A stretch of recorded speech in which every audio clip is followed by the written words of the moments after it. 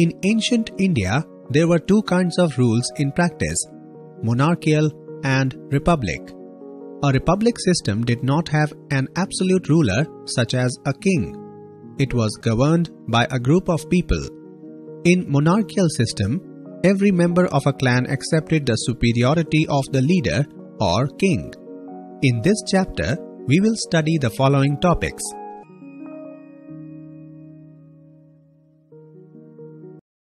Sources.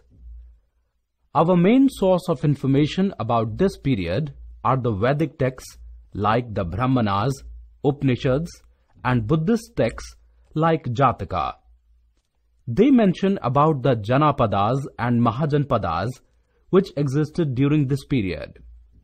Archaeological material found at Achichatra, Hastinapur, Kaushambi, Ujjain, Vaishali further corroborates the information provided in the literary texts. A monarchical system was one in which there was a ruler, a monarch, who was the king, no matter what his actual title was. In the early period, the post of king was not hereditary, but gradually it became hereditary. Republic. A republic system, on the other hand, did not have an absolute ruler such as a king. It was governed by a group of people. Janapads. Different clans of Aryans settled in different territories in Ganga-Yamuna valley, which came to be known as Janapads. When several Janas settled in a particular area and their population increased, the entire area was known as Janapad. The clans sat together to solve common problems like defense, irrigation, etc. These came to be known as Ganas, and their system of government was known as Ganasangha. Thus, they made laws and evolved a system of republican governance. The Shakyas and Lishavis were two important republics. In course of time, some Janapadas conquered the neighboring territories and were transformed into powerful kingdoms and republics and were called Mahajanapadas. A little before Buddha, northern India came to be divided into 16 such Mahajanapadas.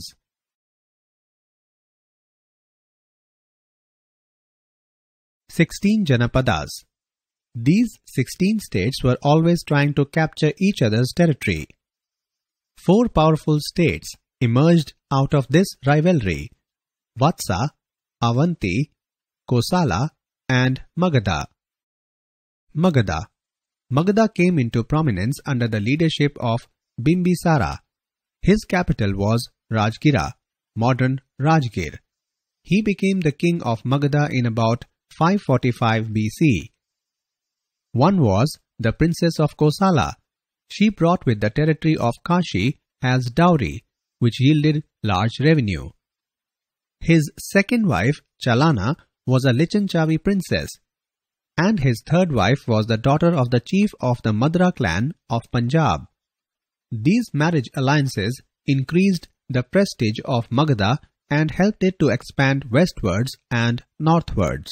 Marriage alliances. First, he strengthened his position by marriage alliances. He took 3 wives from the neighboring ruling families. One was the princess of Kosala. She brought with the territory of Kashi as dowry, which yielded large revenue.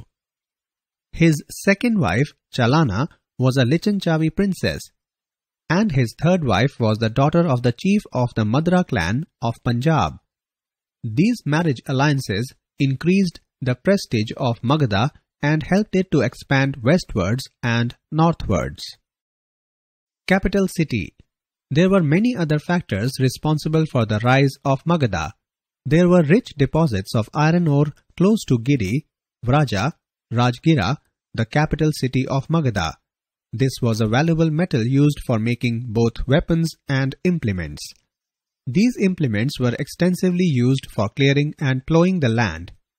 Iron weapons were not easily available to the rivals of Magadhan princes. This was a major advantage. Factors responsible for the growth of Magad.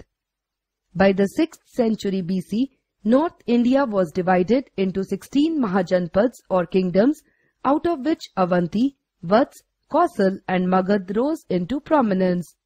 Magad, under the leadership of Bimbisar of Haryanka dynasty, rose to political distinction. His policy to form marriage alliances with neighbouring kingdoms, Kausal, Vaishali and the Madra, helped him rise over the other Mahajanapads. The earliest capital of Magad, Rajgir, was surrounded by 5 hills that made Rajgir impregnable. Gradually, with successive dynasties, Magad took advantage of its geopolitical strategies, followed by its successive dynasties who ruled the kingdom. These are some major dynasties and reasons helped Magad in its rise. Later Haryanka's kings: Bimbisar, 542 to 493 BC, his son Ajat-Shatru, 492 to 460 BC, his successor Udayan, 460 to 444 BC, upcoming Shishunag's dynasty, followed by mighty the Nanda dynasty, especially Mahapadmananda. He proclaimed himself the Ekarath, the sole sovereign of the region.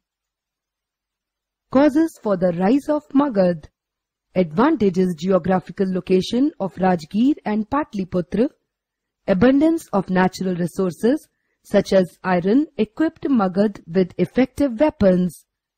The alluvial soil of the Gangetic plains and sufficient rainfall enriched Magad agriculture producers. Rise of town in Magad, use of metallic money boosted trade and commerce. Use of elephants in wars with its proximity to ancient Kalinga. Unorthodox character of Magadhan society. Contribution of several enterprising and ambitious rulers. Ambitious rulers and their policies. Trade, ships could bring precious stones and spices from South India to Magadha. Trade from South India was carried on through the Bay of Bengal. The ships entered the port of Tamralipti at the mouth of the Ganga, where Kolkata is now located. Sailing up the mighty Ganga, these ships unloaded their costly cargo at Champa. This made Magadha very rich. The province of Magadha also benefited from the rise of towns and the use of coins. This encouraged trade and commerce in the kingdom. Bimbisara was a tolerant and generous ruler. He was a Buddhist, but the people of other religions in his kingdom enjoyed full freedom to follow their own faith. He had several meetings with Lord Buddha. He respected Lord Buddha very much. Lord Buddha also showered his blessings on him. Ajat-Shatru, son of Bimbisara, he was a very ambitious ruler. He ruled over Magadha from 493 BC to 462 BC. He invaded the territories of Kosala, kingdom of Vaji, and annexed the kingdom of Kashi. Magadha became the most powerful kingdom of northern India under him. After death of Ajat-Shatru, 2 important dynasties, the Shishunagas and Nandas, ruled Magadha. Finally, the Nandas were succeeded by Maurya dynasty. The status of the king. The Brahmins accepted the king to be most powerful in administration. They said that the king was not like an ordinary man and asked the people to regard him as a godlike power on earth. They also performed certain ceremonies to glorify the king's position. The king led a life of grandeur in a splendid palace. There were many servants to attend to him. While his Purohits and Amatyas were also his ministers, several other officers helped him in his work. He received a share of produce from the cultivators. A part of the state income was spent on building roads, wells, and canals. In the republics, the leader's position was very different. He was elected from amongst the people. Brahmins had nothing to do with such elections, so they had no influence on the head of the republic. Taxation system, the king ruled with the help of a number of paid officers, but to make their payments, he needed taxes. Thus, all the producers of goods paid a tax to the king. In the beginning, they paid taxes in the form of goods they produced. Peasants paid 1/6 bhaga of their produce. The king had a group of officers known as tax collectors. These tax collectors visited every village, measured the land of each peasant, and noted the amount of grain produced.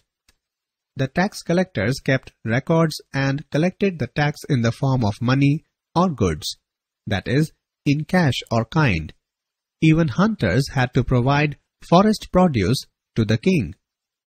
Most of the people still lived in the villages, but with the growth of population, the number of villages increased.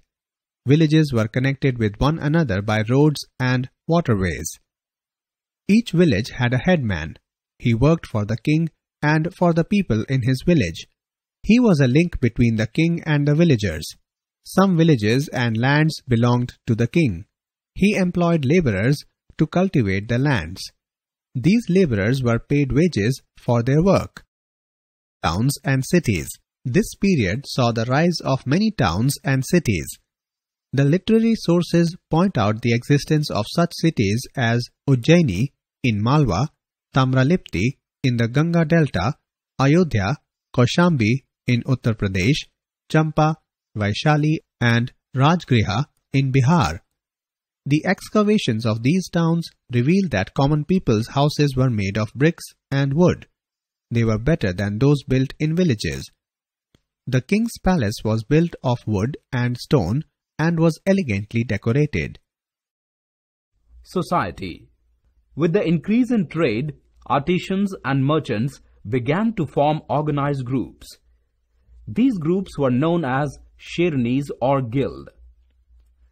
Sethis, who were financier and also sometimes head of the trade guilds, emerged as an important social group. Since artisans lived and worked together, they grew very closely to one another and married among themselves. Soon, they began to be regarded as a caste or jati. Monetary system. In the beginning, there was no such thing as money. There were no coins. People exchanged goods for goods to meet their needs. Exchange of goods for goods was called barter. A new method of exchange was invented later. It was a coin with a fixed value. Thus, a new system of exchange and value came into vogue. It was the introduction of monetary system. Coins were easy to carry. The introduction of coins facilitated and enhanced the scope of trade. Since money is freely exchangeable against any type of goods or services, trade expanded greatly after coins came into use. Goods produced in the Ganga Valley were sent to Taxila or even across the Vindhya Mountains to South India or to Western Asia. Religion. Brahmanism was the prevalent religion. The Brahmins performed all the rituals and ceremonies in Sanskrit, a language not understood by the common people. The common people could not afford the expensive rituals. This paved the way for the rise of Buddhism and Jainism.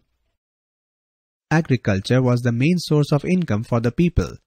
In agriculture, two new methods were introduced, which led to the increase in production. Firstly, iron plowshares began to be used widely, and secondly, people began transplantation of paddy. Rice, wheat, barley, jowar, and cotton were the main crops. Farmers paid taxes to the kings both in cash as well as kind.